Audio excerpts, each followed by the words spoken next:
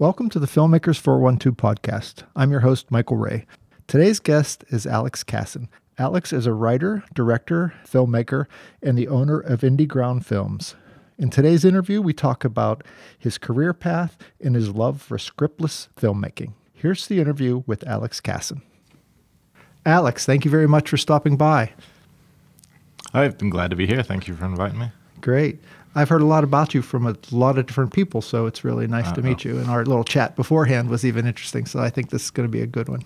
Cool. I'm looking forward to it. Okay, so give us a brief history of how you got into this. How I got into this, I grew up in a little town in Utah, and always knew I wanted to get into filmmaking. I always knew I wanted to be a director and make movies. I went to school for a while in southern Utah, but they didn't really have a filmmaking course, so I took a couple acting classes to meet directors and things like that. I have no interest in acting, but I was told, if you want to be a director, you should know how to work with actors. Did some journalism courses for a year, and then my friend from college was from California, and we both got fed up with Utah, so we just packed up and went to LA, as you do. Kind of just bummed around Southern California for a while, and then eventually I got hired to work on some reality TV shows and got in the art department. When you were first hired, what were you hired as? Well, a friend of mine was running a dance studio in Palm Springs, and she knew some people that were filming a reality TV show called Average Joe that was just about to start down there. And I was hired technically as a production assistant, and I had no previous on-set experience. And that day they asked me if I wanted to be the DP's camera assistant. And I had no idea what that meant, but I said sure. It was a little pay bump, just a tiny pay bump. And so they threw me into, I would start my day as a PA, end my day as a PA, and in the middle I would do like 12 hours of camera assistant work. And it was horrible. I hated it. I'm not a camera guy. I'm not a tech guy. Really? What don't you like? Most people that are under cables. I can't over under cables at all. Yeah. That's weird how some people are really just so fanatical about that. It's great, and if it was something that I was able to kind of zero in and focus on details and remember them and whatnot, then that's fine. That's not the way my brain always works. So Wait. You like to produce, right? Isn't that like one of your favorite different things? kind of details, I think. That's like the same side of the brain, though, isn't it? Sort of. Sometimes. Producing's, I think, a lot broader, and what you bring to the table as a producer is, everybody's a bit different. Okay, sorry to bother. I mean, Oh, no, that's great. But yeah, so I did, the same company didn't hate me, and they hired me back to work in art department on the next project called Cowboy U, and I ended up just loving art department and did that kind of jump between reality TV show, did some post-production work, and worked as a logger, transcriber, or art department, or camera assistant, whatever they would find me for, or find room for me. And then I would also be working as a production designer on little low budget, $200,000 sci-fi or horror films or whatever. Anyway, eventually got tired of LA. I made my way up to Portland, and every time I kind of packed up and moved, I would start as a PA again. And so I'm kind of a terrible PA because I was never really a PA in LA. So I moved up to Portland, tried to be a PA, ended up getting married to a Brit, and she dragged me over to Scotland, so I had to start again, getting whatever jobs I could find. Moved to moved to London after that, and kind of got out of the business for a while.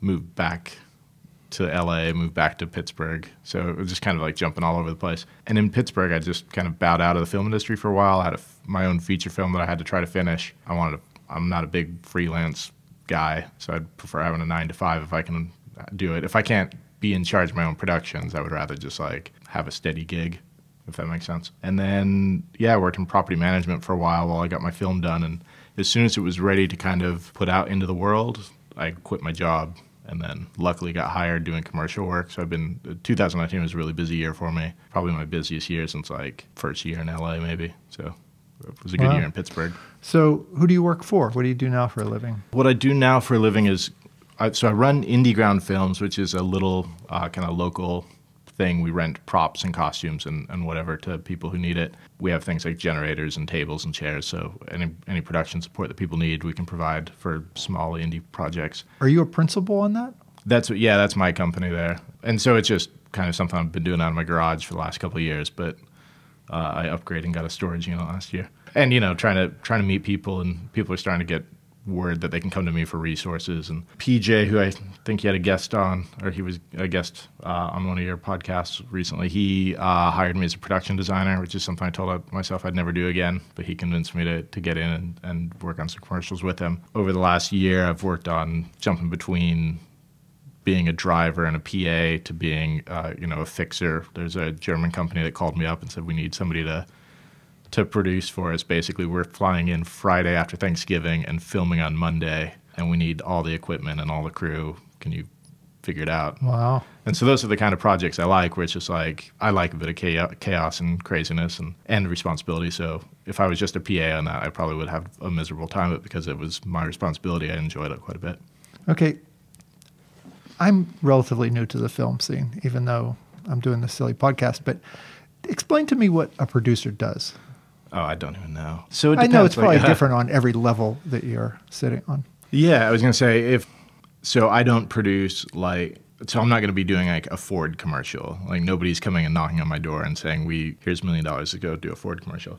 The type of projects I love are these little 48-hour weekend film festivals, or from my perspective, I love story development, like a story producer. So if anybody has an idea that they want to sit around and figure out how we turn this concept of an idea into a feature film, and then once that script is done, how do we turn that into a budget and a schedule? And then once we have a budget and a schedule, how do we figure out how to get funding for it, which is a major blind spot for me. I'm pretty terrible at that. I'm the guy that can oversee getting us the equipment, getting us the locations, making sure all our licenses are filled out properly. How do we get it into post-production? How do we get it into distribution? The smaller scale the project, the more I enjoy it. Like, sure, I could do that on a bigger scale, but working with unions and having deep knowledge of how the paperwork and the paper trails and things like that I need to deal with, that's not a big interest for me. But just seeing a project getting moved from one stage to another, and then out into the world, I really enjoy that. How do you find that kind of work? Recently, I guess people have been coming to me, but I think a lot of it, you just have to be a kind of a go-getter and meet people who can't stop talking about their projects. And if you like the people and you like the sound of the project, then jump in on it. Can't say it really pays the bills well, but, it's fun. So, the 48-hour film projects are all pro bono. So, how do you market yourself? Is it just having your name out there so that people will refer you when they get called for a project, or how's that work? I think so. I think, I'm terrible at marketing. I can sit around with a group of people around a table and have discussions on how we want to get a project out. But if I'm left to my own devices, I have no idea. What's a typical project now? What do you, I still don't really get this. Oh, it's, there's no typical project. It's, things come and go and they fall into my lap. I either jump on a project or I don't. Can you give me an example of a medium intricacy kind of thing? Yeah, well, I guess that German commercial would be a good example. So I was working as a PA on a commercial with Juju Schuster-Smith, and while we had some downtime, I was checking my emails, and I had an email from a German company that said, hey, we're looking for a fixer, for somebody to kind of help us. We're coming into town. Can you give us a hand? I'm just like, so how did they find you, do you think? I still have no idea. So I asked them, and they're like, yeah, we Googled. And I'm like, well, how far down did you have to get before you got to me? But it's out there. But that's actually the second German company that I produced a commercial for. There was another one for Bayer that I got a call from a guy in New York who's like, we're looking for somebody to kind of, actually, no, that's not the way that one came. So Vicky Toner is a local production manager. I work with her a lot. Usually she hires me as a PA or a driver or whatever. But this one, she's like, I can't take this commercial. They're looking for a coordinator. Would you be interested in doing that? And then it turns out it was a much smaller scale production. And the guy's like, well, do you want to just UPM it? And I'm like, sure. He's not going to give me UPM. What's that? Unit production manager, basically the production manager on it. But he was a guy from New York. The company was Bayer. They were from Germany. They were coming to their plant out here. They were just shooting a little, I think it might have just been 2 days, but it was a very kind of sterile environment. So there were some weird rules that we had to adhere to, but we wanted to keep it down to a 20-person crew, and that was it. And so it was my job basically to hire the crew, make sure everybody got paid, and that was it. Make sure the day went smoothly, make sure we had food when we needed it and things like that. So it was a pretty simple job. Pay wasn't great. The opportunity to step out of being a PA for that particular day was fine. I find that the older I get and the more that I moved around, like I'm totally happy with either having no responsibilities or just being, in charge with whatever falls in my lap. So is it because you like are frustrated by people not doing their job, or? No. I mean, I think it's a matter of not having. I've really enjoyed jumping around job to job. As much as I hate freelancing, I like the opportunity to kind of learn different things. So spent a lot of time as an AD. I spent a lot of time in art department, spent a bunch of time in post-production. I like the opportunity to learn and stretch my wings, and like I'm not somebody who's too shy about jumping into something that I don't really know what I'm doing and try to figure it out as I go along. Sometimes it's disastrous, but usually we get through it. But the experience and the learning new things has always been interesting to me.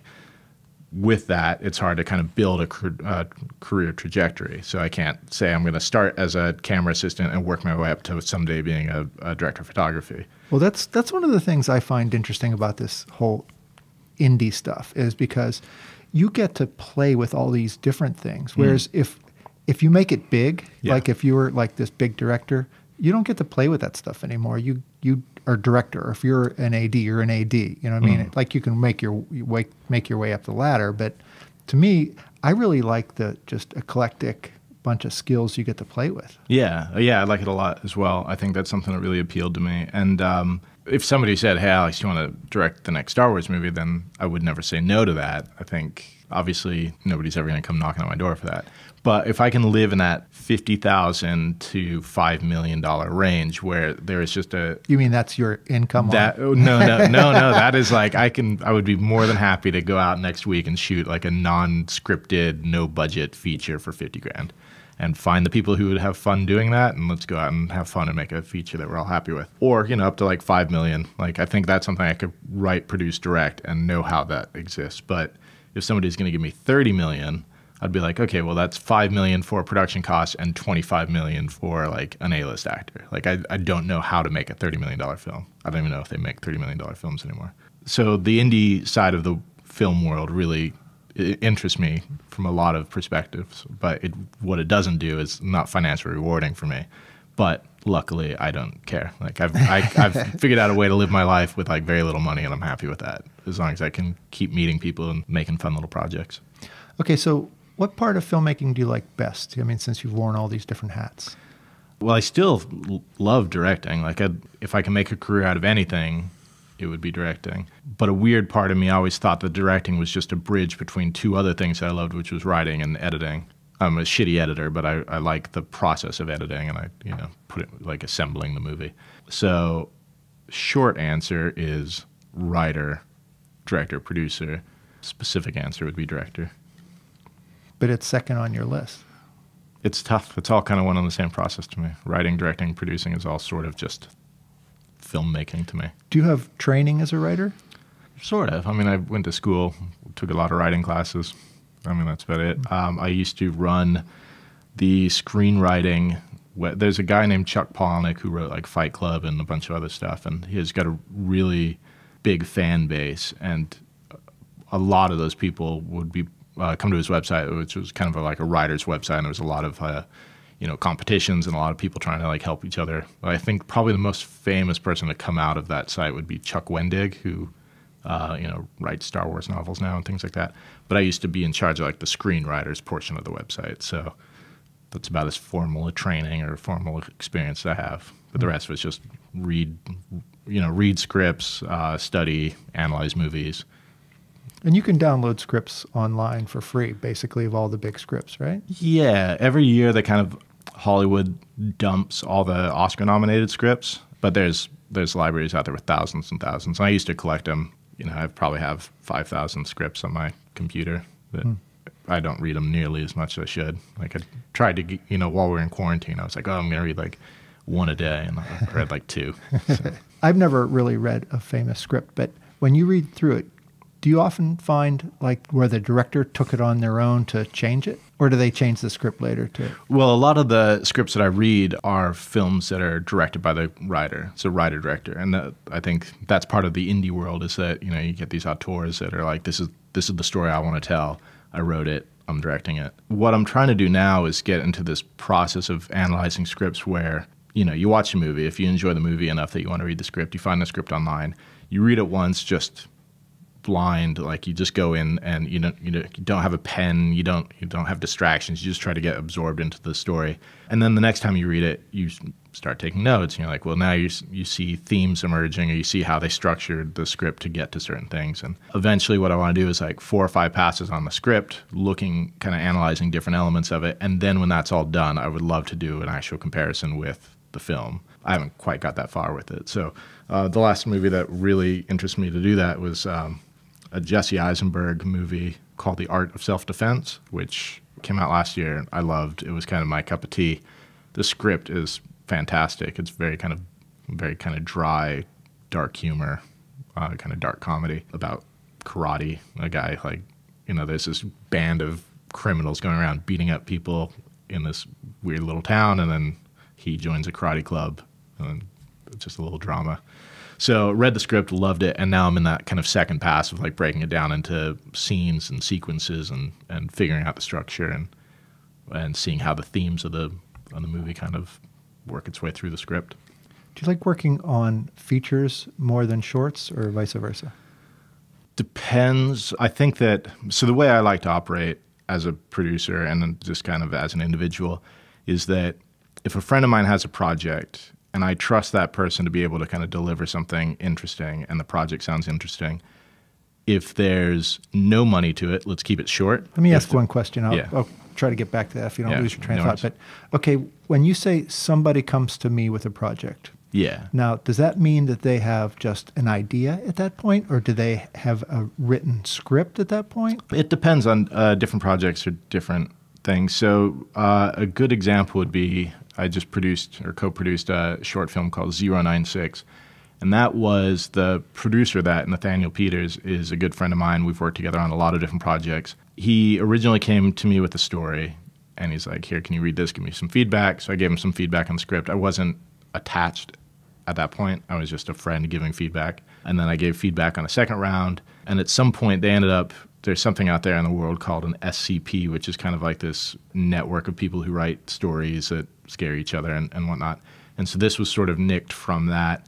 They raised a bunch of money to film it. At that point, it became a serious thing. And he came up to me and he's like, hey, can you give me a hand? I, helped with locations. I helped with, like I say, kind of finalizing some script elements and then AD'd it and, some other things that were involved with it. But it was basically like whatever he needed, he would ask me for specifically, rather than me being in charge of it and saying, well, this is what we need to do in order to get it done. I much prefer being the guy that says, like, let's do this. Let's plan ahead. How are we going to get this out?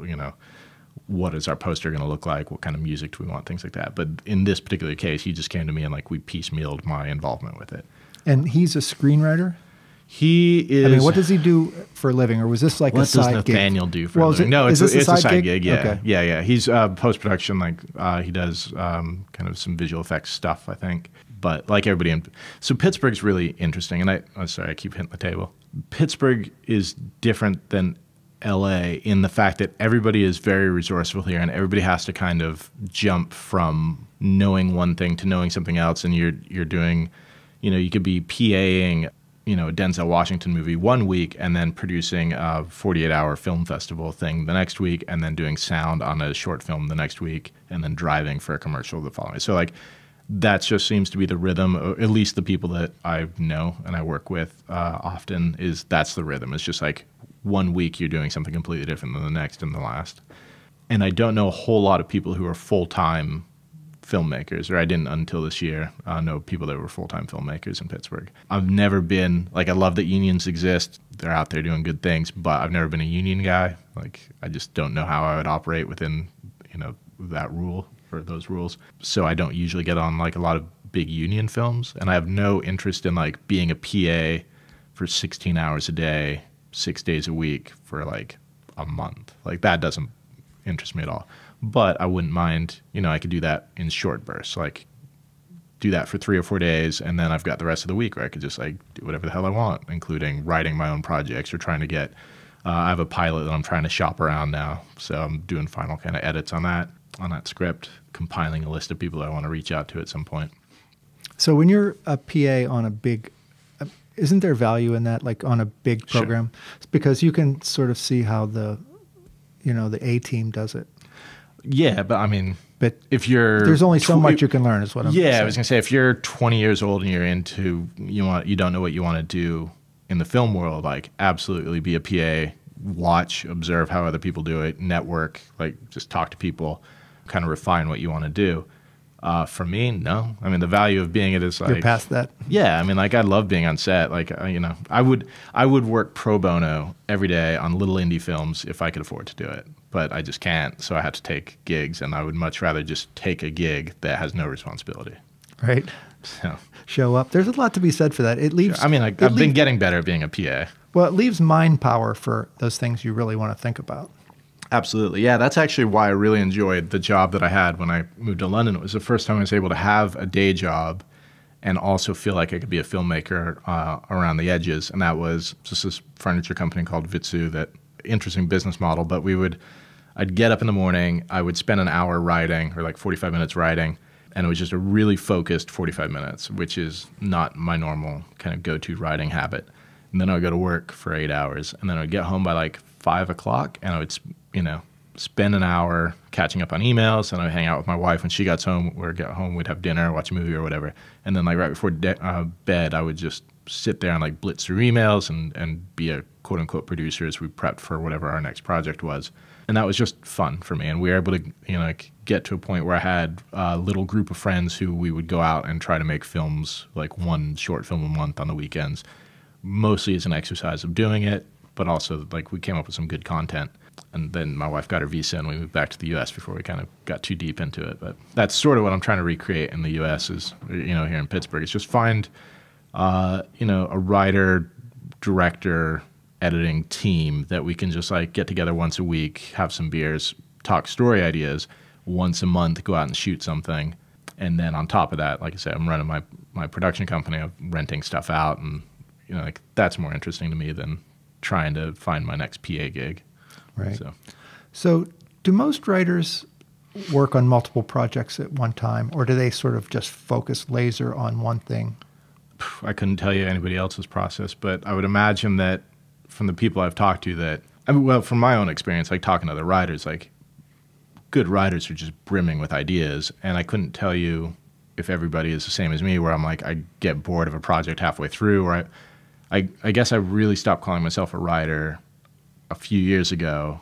I've sort of got back into doing it, but I stopped calling myself a writer because I don't have the constitution to kind of sit and redraft a story. Like once it's stuck in my head, I just finesse around the edges until it's where I want it to be. But I know writers who are just like, that's not working, scrap it, let's start from the beginning. And I'm like, okay, you're a writer, whereas I'm just kind of like a guy who's fiddling with a story. So, I don't know. I don't know anybody else's process. I just know that when I get creatives in a group and we're just kind of sitting around a table having coffee, it's really tough to stay on one project in a discussion because everybody's got ideas and everybody wants to make something. And that's part of the thing I love about it is that kind of sharing of ideas, or that enthusiasm over an idea. And every once in a while you kind of latch onto one that just like it works, or something like the idea works, we know how to film it, we know what our audience is, like we know how to get the money for that, let's go do it. You're a member of the Carnegie Screenwriters, right? Yeah, just kind of haven't been there in a while. They're great, though. They were one of the first people I hit up when I moved to town. And yeah, I went to a couple of meetings, and it's really pretty cool. I would recommend that for anybody that's into filmmaking. Even if you're not, I was going to say, even if you're not really a writer, it's just great to go out to. So what's your biggest movie success to date? My biggest movie success to date? Well, I'm really proud of the fact that I've finished a feature that had zero budget. That was really tough. This 096 that we just released, it had 1 million views in about 3 weeks, so that was exciting. Wow. Yeah. So, but that was all Clay and Nathaniel and the other producer, Jason. They put in a lot more time on it than I did, but it was still nice to be a part of something that was that successful and that popular. Is that the feature you just mentioned? Or? No, it was a short film. What's the feature that you completed? Oh, so that's a movie called The Buskers in Lieu, and it was just... So I'm going to back up a little bit. But when I was in L.A., I had kind of the final straw really with me in L.A. was I had this script that I really, really liked. It was about a hitchhiker, a truck driver, and a dog kind of in an 18-wheel truck driving through the desert in the middle of the night. It was supposed to be really simple, and it was supposed to be heavily improv. you know, something we can go shoot for like $200,000 and 2 actors. And I had landed a line producer, which was, you know, big deal at the time. And she got me some meetings, and one of the meetings was like the last of the meetings.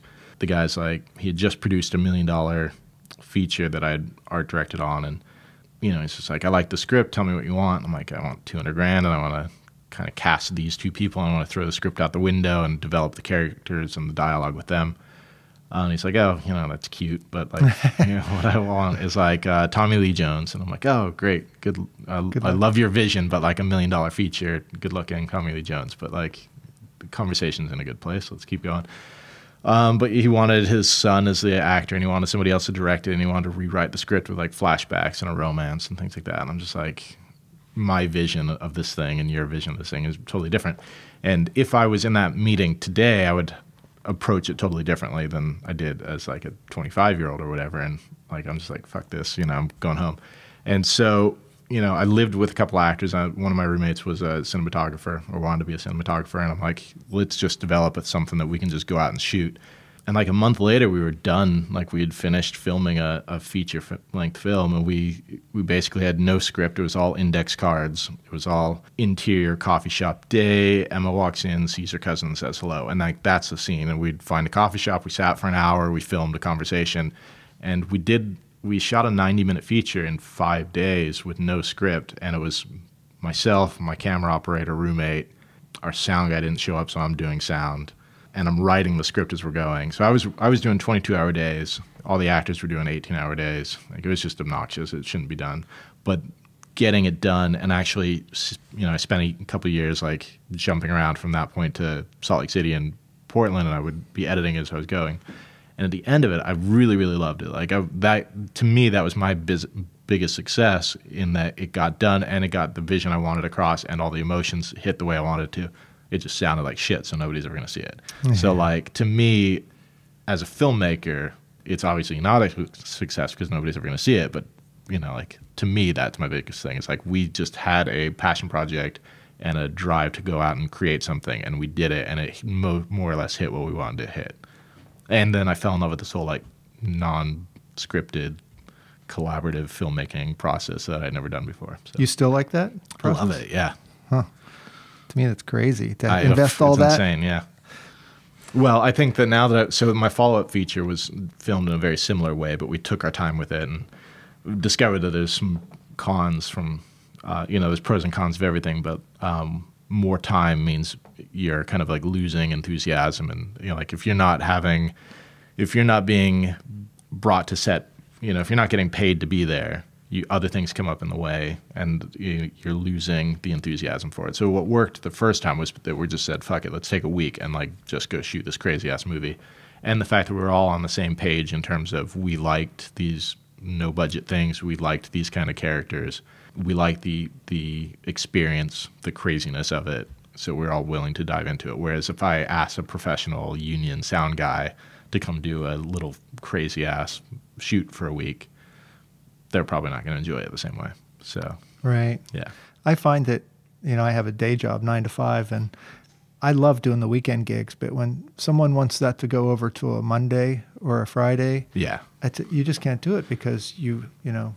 Well, that's what. So I've said this before. Like, I don't like being a freelancer, but I'm willing to jump on projects for free. I mean, I'm not associating freelancer with. You heard that, paid. Everybody out there. Yeah, exactly. Yeah. Well, here's the thing. So I've built these rules in that I'm like, I'm willing to take a project if I like the director, if I like the story, if I don't think I'm going to be taken advantage of in terms of you tell me what you want and what you expect, and I tell you what I want and expect, and like, if we see eye to eye, let's stick to that. But if you tell me it's going to be a 12-hour day and all of a sudden it's an 18-hour day and you want me to come back tomorrow, like, that's taking advantage of somebody. I expect there to be decent food. I expect to, like, out-of-pocket costs to be covered. I expect to be credited properly. You know, like, there's certain parameters I'm willing to work with. But, you know, it's few and far between, I think. Like, you know, like, you had to have the good story to start and then a good personality. Like, I'm too old to work with dickheads, you know. So do you have a plan to make it big, or are you happy right where you are? Oh, I have no interest in making it big. I don't think I've ever had an interest in making it big. Yeah, and don't care about plans either. So Yeah, you're an improv guy. yeah, more or less, I think. I don't know when that happened, but it sort of became that way. I have stories that I want to write. I have stories that I want to get out there. I have a series that is based in Pittsburgh that I'm trying to shop around. That's kind of like this noir inner city murder mystery. So kind of a tough sell, but if I can get it in front of the right producing or production company, then maybe something will happen with it. So I have no expectations at this point. I'm along for the ride. I really enjoy it. It's all about like the people you're working with and the art that you come up with on the other end. And I'm happy every once in a while, like taking well-paid gigs that need whatever talent that I have, and that's fine if I'm available. But otherwise, like, I've got other ways of making money. Are you drawn to a certain genre as far as writing goes? As far as writing goes, yeah, I think I'm a really big fan of suspenseful dramas. I'm a fan of thrillers, art house horror, things like that. Why is it so many people are drawn to horror films? Like, is in the indie, is it just budget related? It can't be just budget related, but that's probably a big part of it. Is that you can? Well, I think part of it. I don't know if this is if you're sitting there and you're detached from story and you're just a person who's like, okay, I want to set up a business model and how are we going to make money? Horror is not a bad way to go because there is always going to be a fan base for horror. It doesn't matter if you make the schlockiest, crappiest thing or you make the highest highbrow thing, there's going to be an audience for you. Whereas like drama, it's going to be a smaller audience, musicals an even smaller audience, And then if you want to do a Western, like the costs of doing a Western are probably a lot higher than just a torture film in a basement or whatever. And also I think you can get away. If you write a really good story, there's an audience for that. If you don't write a really good story, but you do the horror elements well, there's going to be an audience for that. So it's just a weird genre. But in terms of like the writer's approach to it, like, I don't know. Like I'm sure that people get into writing horror for all sorts of different reasons. So you said there's always going to be a market for horror. Like one of the things how is there a market for short anything? I don't even know. I have no idea. Don't think I've ever made a penny off any of my short films.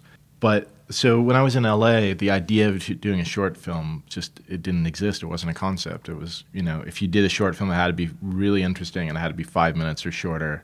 There wasn't going to be an audience for it anyway. So a lot of people who were doing shorts were just doing it as like, I've got this, it was when the Red camera came out, like I've got this really nice camera that shoots in 4K. So we're going to experiment with it. We're going to make a short film, and then I'm going to have some really good-looking footage to use in a demo reel. Like, that was literally the only reason you would ever shoot a short. Or, like, I've got a feature, but I'm going to go shoot a short promo for it.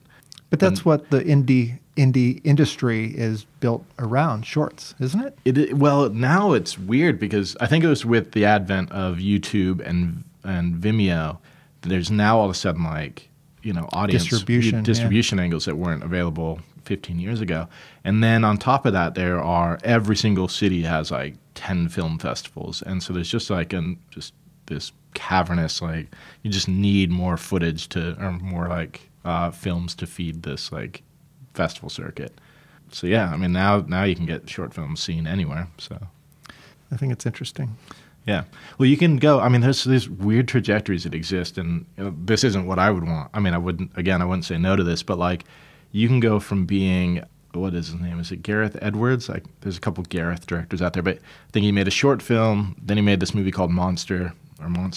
Based on the same original script? I can't remember what the story is behind it, but he was mostly like a VFX guy, if I remember correctly. So he went from short film to low-budget feature that he did everything himself to, I think he did one other movie, and then he did a Star Wars film. And so there's this trajectory that exists to go from being like the indie darling to being a big blockbuster director. That's everybody's carrot. Yeah, exactly. That must be it. So like Rian Johnson's the same thing. Like he did Brick, which I loved. He did a couple other like small movies, Brothers Bloom and Looper. I mean, there were well-known actors in all of them, and they had a budget for it. And then all of a sudden, like he did a couple episodes of Breaking Bad, and then he's directing a Star Wars movie. And you're like, well, there you go. Like that's the trajectory now, is to go from little indie movie to Star Wars, or Marvel. One of the things I don't understand about that trajectory is most indie filmmakers, like we talked about earlier, are people that wear many hats. Mm-hmm. So as you go from the lowest rung to the highest rung, you have to like niche that what you want to be. Do you want to be the director, whatever? And as you're going along, say you have this short film, and like you said, with yours, the sound sucked. You know what I mean? It's like, would that film ever be recognized with having a weak link in it like that? I mean, it's never going to be seen because the sound was so bad. I mean, there's probably if in 20 years Criterion's like, hey, we want to take this unseen first feature and like redo the sound with it and release it, like, sure, great, that's fine. I can fix it. I have no interest in fixing it at this point because it's sort of, shot it 10 years ago. Didn't have any idea how to do the proper paperwork, so I'd have to like knock on actors' doors. No, I guess what I was getting at was not yours in particular, but I'm saying being recognized, like doing a short film, and that short film is going to lack. Whoever does it, it's going to lack in a lot of different ways. It doesn't always have to. Like, so there's a guy in town. He might be worth having a chat on this podcast, but like Steven Terselli, he when I first moved to Pittsburgh, so the first person I met was PJ Gaynard, who we had sort of mutual friends. And I think at that conversation I had with him, he pointed out that there was like a Three Rivers Film Festival or something going on at the time. I think it's defunct at this point. But I popped over to the festival and I sort of put my head into the theater thinking, oh, I'll stay here for 5 minutes and just, bow out and then meet some people at the end of it. But I walked in at the beginning of this really, really amazing film that just had its own its own personality, its own visual style. It was just really compelling, expertly done. And I'm like, oh, this must be some guy in LA or someone from wherever, had a bunch of money and then submitted it to this little like festival in Pittsburgh for whatever reason. But it turns out it's a guy who now lives here. He was in Albuquerque at the time when he made it. And so I've worked with him on a bunch of things, and he's just a great guy, really fun to be around, but just does expert short films. And hopefully he gets the budget to actually do a feature, and hopefully he gives me the call to produce it with him. But you can make short projects with very little money and still be expert. Like they can, the sound is great, the cinematography is strong, the acting is really good. Like you don't have to be bad at things. So. Right. So, okay, what's his primary role in the projects, mostly? His, on this project, he wrote, produced, and directed, I believe. Okay, but if it has great cinematography, yeah, is that his fault or is that his cinematographer's? Well, as a producer, it's his fault for hiring, or it's not a fault. Credit. It's right. It's his credit for hiring the right guy and having a strong visual style. So I think that nowadays, like, equipment is so cheap, information is readily available. Like, go onto YouTube and just Google, like, what does Roger Deakins do? Or whatever, like, whoever your favorite cinematographer is. And you can start learning a style. And whereas, like, 20 years ago, when nobody was making short films and equipment was a lot more expensive, like, it's a lot harder to practice. Whereas now you could just get a camera that shoots. Again, I'm not a camera guy, I'm not a techie, but, like, you get. I don't know what K it's up to now, 6, 8, whatever. Yeah, who the hell knows? Yeah, exactly. And so, but you can get a really nice looking camera that is better than anything we'd ever seen in like the history of the world for like a few grand, and like just go and practice. So, and then, if you're a DP, you get a style or a certain kind of like look that you get good at. And if I'm a producer, I'm like, yeah, that look and my subject matter of my story, they fit. Like, let's see if this guy wants to be involved. So that's. And I know a lot of writer, director, producers who shoot as well. Sometimes the story is kind of what suffers, and that's something I don't want to do. Is like let my story suffer, but like I wouldn't DP my own projects because I know what my limitations are. So make sure you hire good people. So, what are your strengths as a filmmaker? Writing, storytelling. I think encouragement to get things done is something I'm particularly strong at. My roommate, who was one of the actors in my feature film, we didn't talk for a while when we got it done, just because it was just like we have to push it through. And I think I don't think he was ready for like that level of Alex at that point. But he nicknamed me the bulldozer at the end of that. He's just like, we had to get it done, and I was there to kind of push it along. And I feel like I'm pretty good at talent scout. I think that's a good talent as a producer, is recognizing talent in others and being open and collaborative. So from a producer standpoint, I feel like those are some strengths of mine. I think as a director, I think I know my stories really well and how I'd want to tell them. So how do you find crew talent? Is it just, okay, you worked on a project and you really like this guy, so the next project you just ask him to help? Yeah, I mean, that's the start for it. Or, word of mouth, I guess. Yeah, a lot of it's word of mouth. Or just like, I like to work with people I get along with. So if you're on a film set, like say or doing a commercial or whatever, and you really get along with somebody, like talk about projects. And if they're like, oh yeah, that sounds fun, then call them up a few weeks later and say, are you still interested? And see what happens. So what are your weaknesses as a filmmaker? I think not caring about so to me, I have a bunch of scripts and I'm like, do I spend my time and try to get this out to a production company that can actually fund it properly? Or do we just say, fuck it and go and make something that we have the capacity to make? And I will always sort of jump on the next immediate project if it can be done easier than the hard work of actually networking with money men in other cities or whatever. There's certain things I don't like to do. I'm much more eager to just get a project and get on set and have fun with it than I am sitting in front of a computer or sitting in front of a phone and going proper avenues to get funding for things. What about as a writer? What are your strengths? I mean, what do you find that you do best? Well, I think I could.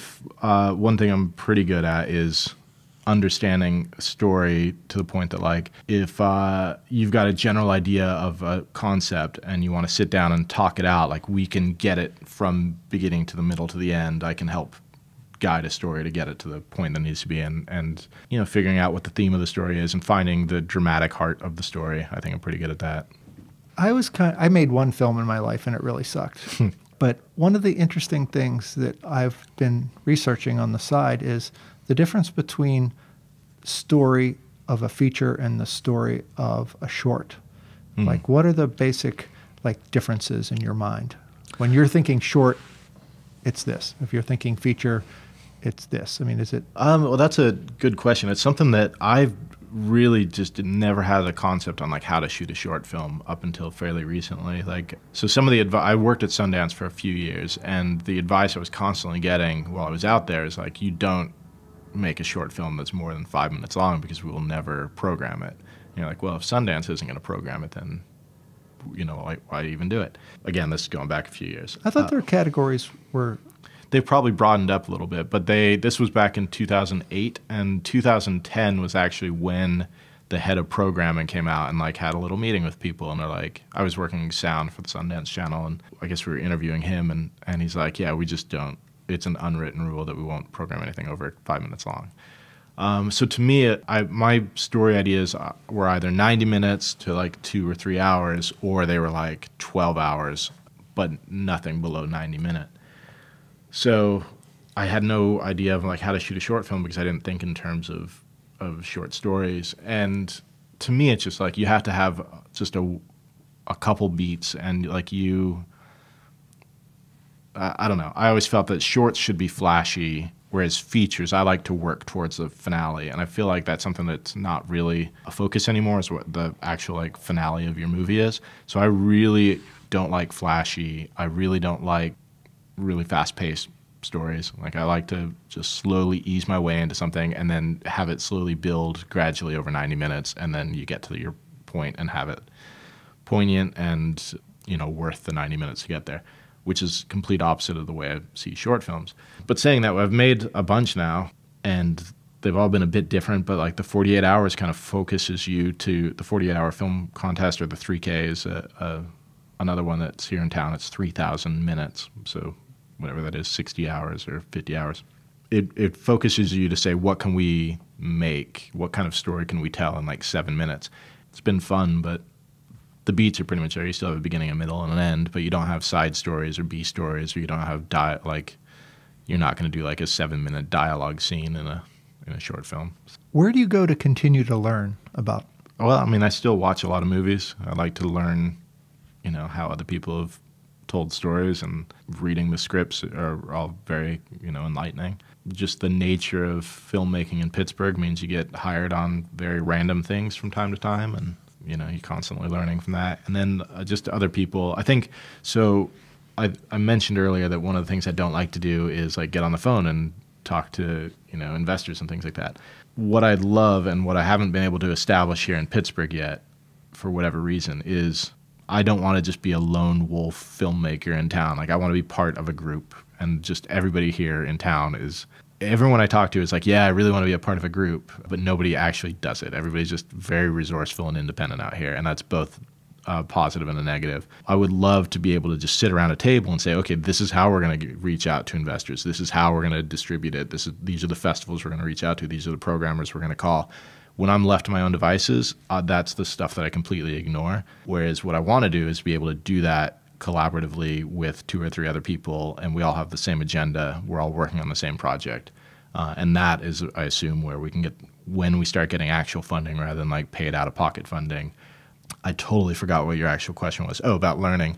So there's all these things that I want to learn and do, but when it comes down to just like me sitting in my room or, you know, at my computer and like deciding what I'm going to do for the day, am I going to, you know, watch a movie or read a script or, you know, go out and network or whatever the case may be? Like, there's things to learn and glean from all the process, but like there's a big chunk of stuff that I want to do and I want to learn, but I feel like that's where I need partnership.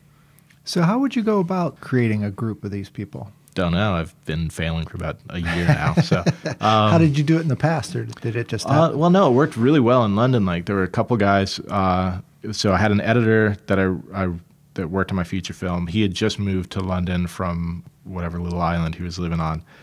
It was great. He was an awesome guy. We just would get together and drink Guinness every once in a while and then work on my feature film. I had a friend who I'd met who was working in advertisement. He was, you know, writing commercials and things like that. But he wanted to learn how to produce and direct. And then I had another buddy who I knew when I was living in Scotland. We both moved to London at the same time. And he was writer-director, but mostly post-production guy. So he works on like James Bond movies and or like Superman movies or whatever. So what we did was just make this little group of folk who, we had one dedicated writer, but we had 3 talented story people. All 3 of us knew how to tell stories, but one guy would actually work on the first draft of the script, and then we would all do edits or whatever. So we'd meet together every once in a while and just like pitch story ideas until we found one that we liked, and then one guy would go off and do a draft, and then I would do a draft, and then the other guy would do a draft. And then eventually we got it to the where we wanted it, and then I would be in charge of production. And then when the production was done, the other guy would be in charge of post-production. So we had this nice little like workflow that I really enjoyed. I just haven't been able to find kind of the same mechanics here in Pittsburgh. And there are people out there that I love working with. That if they called me up tomorrow and said, hey, let's start this little group, then I would say, sure. But what I've been doing is having meetings and talking to people and seeing who would be interested. Everybody's interested. Nobody actually commits. And that's something of like, it's just frustrating to no end to me. So I'm off doing my own little like indie stuff. Like everybody else. Huh? Like everybody else. But like everybody talks about like Pittsburgh is really great for the no budget run and gun weekend projects. Like there's no end of things to jump on. If you want to be a AD or an art director or whatever, the sound guy, like there's always something going on. There's also big projects that come into town, which are great. That pays the bills, like everybody wants to work on those, but there's nothing in between, or there's very limited options in between, and that's the world that I want to exist in, but I can't get to that world without like partnering up, and everybody wants to get to this world, but nobody's willing to partner up.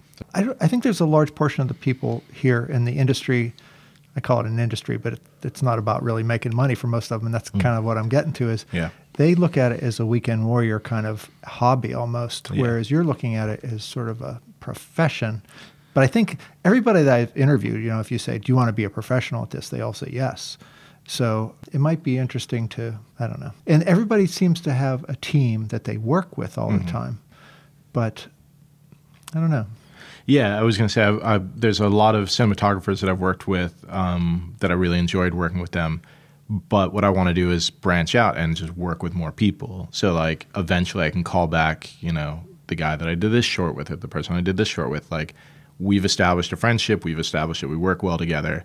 But I'm still fairly new to the Pittsburgh scene, and I want to kind of work with as many people as possible.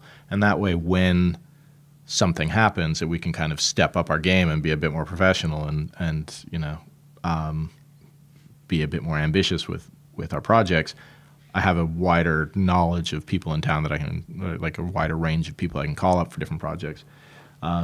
if it was up to me, like my dream job would just be like a studio boss. Like I would love to just have a warehouse somewhere outside of town and somebody funding money to say like, all right, here's $1 million, go shoot 10 $100,000 films. And like my job is to oversee those 10 films. Like that's what I would love to do.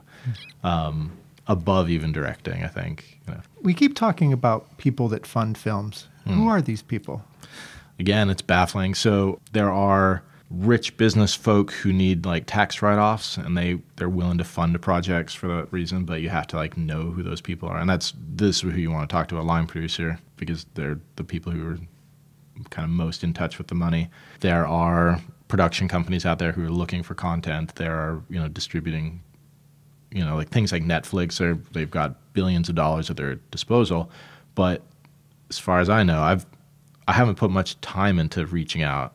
I don't really know the avenues of reaching out. What I've been told is that they headhunt. Like Netflix is a headhunting company. They don't take people just cold calling and saying, we've got a project. What they do is they've got people finding short films that they like and then offering them deals. Or they'll go find a little indie feature at a film festival that's doing really well, and they'll say, well, we'll host your film on our thing, but also we'll give you funding for the next one. This is all stuff that I would love to, again, kind of sit around with people and develop how are we going to, one, let's break our script down into a budget and know exactly what we're looking for. Let's put together a little prospectus. And then two, what is our avenue for getting it out there? Who are we going to reach out to and what? You can send query letters. As a writer, you can send query letters out to managers and agents, but chances of getting through to anybody is very, very slim. Same thing probably with production companies. Like people are just inundated with stories. So how do you how do you get around or get your foot in a door when you're just in Pittsburgh and all the action's happening in LA or New York or whatever? I guess that's what everybody's referring to. Proof of concepts. Yeah, exactly. Well, that's what I was saying earlier. It's like short films didn't exist. There was more kind of proof of concept. And that's great. So with this pilot that I wrote, I'm really happy for, and I think it'll be it's kind of an outlier in terms of the type of things I write. But in what ways? Well, it's a series rather than a feature in one way. And then in two, it's a pretty big production. It's a lot of characters, and it would have to be an HBO or Showtime or Netflix type of thing. It's not a little like indie thing that I would go out and do on my own. So what I want to do, it would be great if I had all the money in the world at my disposal and go shoot the pilot the way I want to shoot the pilot, hiring the cast or bringing on the cast that I want to bring on for it.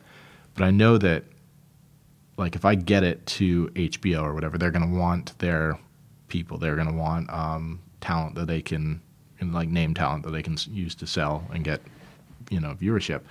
I can't afford that. So how do I go out and get that done? Do I just shop the pilot around blindly? Do I spend money to get it into contests and festivals and hope that something happens from that? Do I send query letters out to production companies or to agents and things like that? But none of that seems appealing to me because I've heard nothing. Like very rarely do you hear like that actually works. So what I'd love to do is find, go and shoot a little, not a proof of concept, but like a short film that's in the same world, and then send that out with a script and say, like, here's the log line, here's a one-pager to kind of give you an outline of what's happening, here's the script, and also here's a little short film to kind of give you a taste of the world that we're filming in. And we were building up to that before this whole pandemic thing happened. How far along are you? Have you cast people for it? No, haven't cast. We've thought about who we're going to cast, but then I'm really wishy-washy in what I want to do. So I've worked with a writer named Eben Parker, and we developed a story, but the idea was to do the little anthology of like 6 different stories that all fit within the same world. So we'd have like an actual little YouTube channel with concept art and things like that. So we had written the first script, but it was, I told him like, and this is the problem with writers, they're all great, but I'm like, okay, well, we want like a little 7-minute or 10-minute thing, and then that became 15, and that became 22, and I'm just like, well, now it's just not something I could do out of pocket on a weekend, like now it has to be it's a bigger production. So then I was working, another guy that would be worth chatting with here would be Ryan Austin. I work with him a lot. another kind of producer, writer, director guy in town. One of the very few people in town that I actually like see eye to eye with films. Like the type of films I like is hard to find other filmmakers out here. But yeah, so him and I sat down and we kind of got into this process of like, okay, if we're going to produce this, how are we going to do it? And then he's just like, well, instead of doing like one 22-minute thing, like let's break that down. And so again, it's just kind of evolving into a different thing. And so it became more work than it was worth at the moment and more cost than I can afford at the moment. So I kind of shelved it. And then like 2 days later, we're all in lockdown anyway. So so that's back in limbo. So I don't know exactly how that's going to get out there, but it's ready. The script, the pilot is ready to go. But what we do to promote the pilot is in limbo. So that's the way it works sometimes. I think you just have to have 1,000 projects done and in your pocket as in terms of like being a writer, so that when you meet people and you find out what they're interested in, you're like, oh, well, here's an action adventure feature, or here's like a low budget drama or whatever, and just have things available to give to people.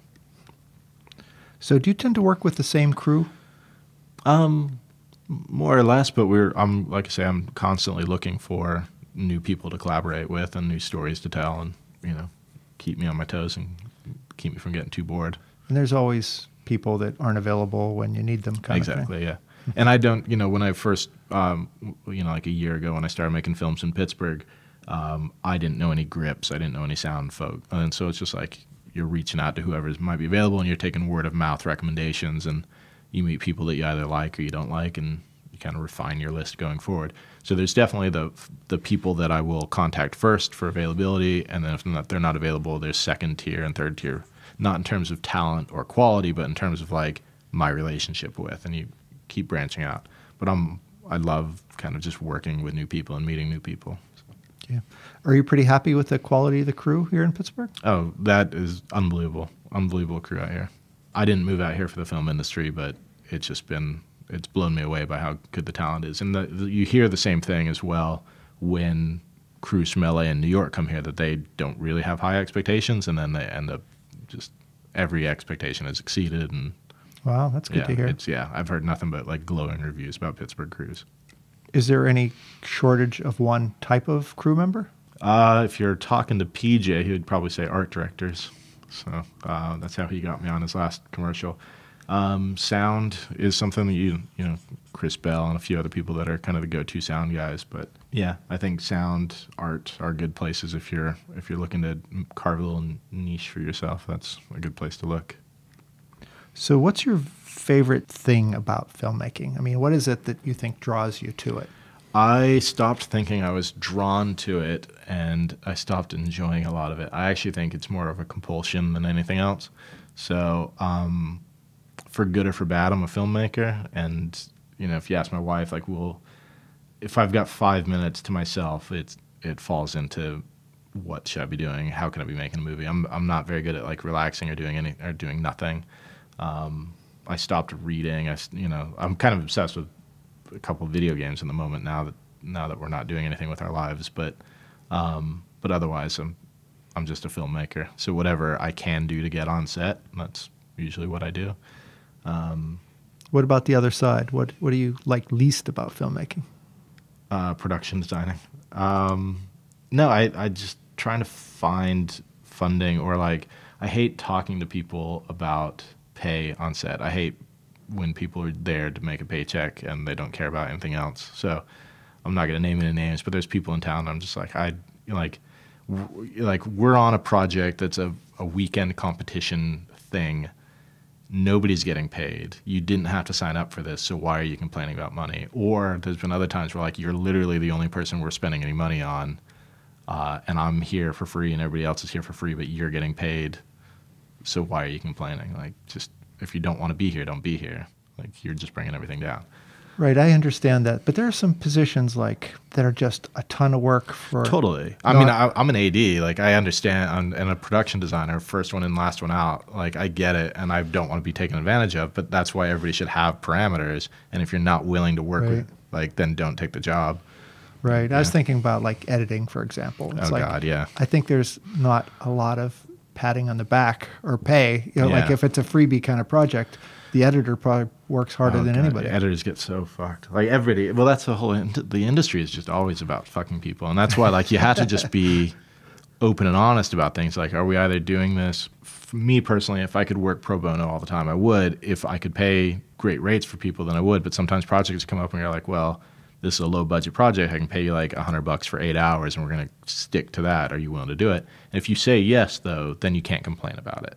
Like, you don't have to say yes. Right. And nobody's going to be offended if you say no. Like, if that's not what you want to do, then I 100% understand. Like, and the other thing is, on the flip side of that, as a producer of projects, sometimes we don't have any money and we're just going out and doing it on spec and we're having fun with it. If the day before you get a job on like a film or something that comes in town, I am not going to be offended. Like, it is my job as a producer to fill your spot at the midnight hour. Like, you do not have to worry about like it not going to break any sort of like relationship. The fact that you found a paid job, like that's totally 100% fine. Do you think that's a common belief? Because from a commercial photography perspective, it's like once I give my word that I'm going to show up that day, I pretty much have to show up. But well, if you're not showing up because like, well, I'm saying, yeah. Okay, when it happened to me with a project through someone that I had met at the screenwriters, it's like they hired me, well, not hired, nobody's paying me. It was for a project, and it was on a weekend, which is normally not a problem for me because I normally don't work weekends, but I agreed to work on a Saturday for this project. So somewhere out of the blue, I get called for a Saturday job, which means I lost, over $1,000 because I turned that job away. But I had given my word that I'd be on this project. And then what happened was the film crew canceled me for that Saturday. It was just the most bizarre thing. Whereas I had turned away $1,000 that I could have made for a commitment that I had on a Saturday, but that quit. So I don't know. I need to, I think your idea of setting the parameters up front, saying, okay, if this happens, then this, and this is what this is what I'm offering, kind of thing. Yeah. And that's interesting to know. It's not something that works for everybody, and everybody's got to kind of find what they're most comfortable with. But like, to me, if I commit to a project, I do my best to see it through, but there's times where like sometimes life stuff gets in the way. Like, sorry, I told you I can work on your project this weekend, but I got to take my dog to the vet. It's an emergency. Like, sorry. What you should do in that case is try to find a replacement. And so like sometimes you can't, sometimes a replacement can't be found. Sometimes you're going to burn some bridges. But like from the producer standpoint, I understand that you're here to help me out on my project. We're mostly just having fun with things. There's probably no real like financial reward for getting this short film done anyway. I'm going to be spending way too much money like in post-production and getting it sent out to film festivals. Like, this movie's never going to make any money. We're just doing it because we want this movie to be made, and you want to be a part of that. But if something comes along that, like, if you cancel out on me because you got another job that kind of came out of the blue, that's great. Try to give me a buffer, like a day or whatever, to find a replacement.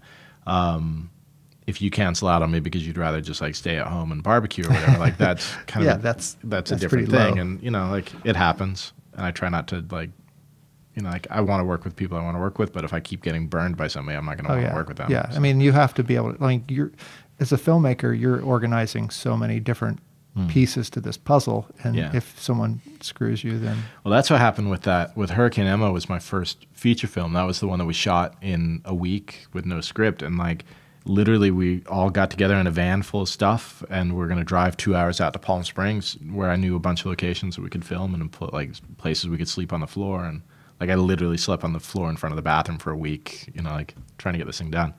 The sound guy didn't show up, and like I knew we only had 4 days with our primary actors, and we're like, well, like either we're not going to make this thing, like if we say no now, we're just never going to have the momentum to come back and do it, or I'm going to take on put another hat on, and I'm going to do the sound as we go, and which is fine for like 75% of the scenes, but like Palm Springs is like the windiest place in the country, and like the outdoor scenes just sound like shit, and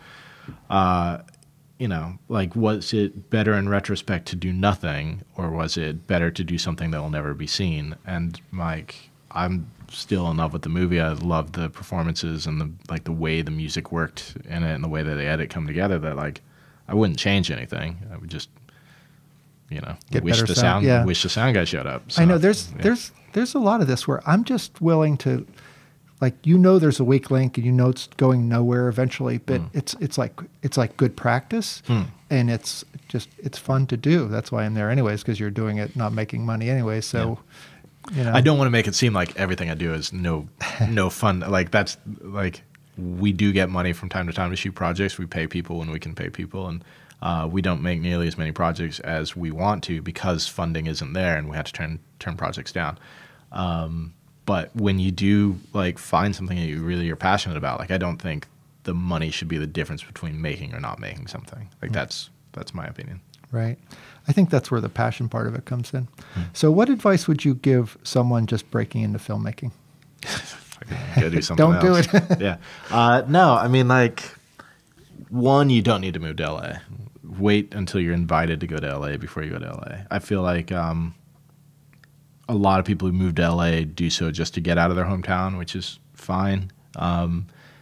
But people go there way too early. You don't have the experience you need. You don't have like a resume. You don't have a demo reel. Like, you can't really market yourself. You're only going to be one of 30 million people. Whereas if you stay home, you know people, you know locations, you have access to cheap equipment that you can go out and make things. Just from the writer perspective, the only advice I have is watch movies, read and analyze scripts, and get feedback. Like, those are the three things you need to be a writer. It's like, just do that forever and ever and ever and ever until you're really good at it. For a director, I don't know what specific advice to give to directors, but just in general, network, don't be a dick, learn how to not get taken advantage of, learn to say no for projects. Like, you don't have to say yes to everything. When you do say yes, make sure you've committed to it and see it through, if at all possible. And yeah, I mean, just learn and enjoy it. So where can people go to see your films? AlexCussanFilm.com has my demo reel and a bunch of projects on there. You can get my feature film, The Buskers in Lou, is available on Amazon and Google Play and Xfinity. You know, it's all over the internet. So however you watch movies, you can probably find it. Yeah, Indie Ground Films. If you go onto Facebook and Instagram, you can find Indie Ground Films there. Okay. Any parting advice just to the filmmaking community in general? Yeah, I mean, just keep doing things. I try to break away from zombie movies for a bit and like religious thrillers and spread your wings a bit, Pittsburgh. But in general, just Pittsburgh's a great town for filmmaking, and keep having fun with it. Okay. Well, thank you very much, Alex. I appreciate it. Yeah, thank you. Take care. Thanks. Okay, everybody. Thanks for listening. If you found us on our webpage, please leave a comment and let us know what you think. If you found us on iTunes or Spotify and you like the show, please leave a rating or review. And whatever you do, hit the subscribe button.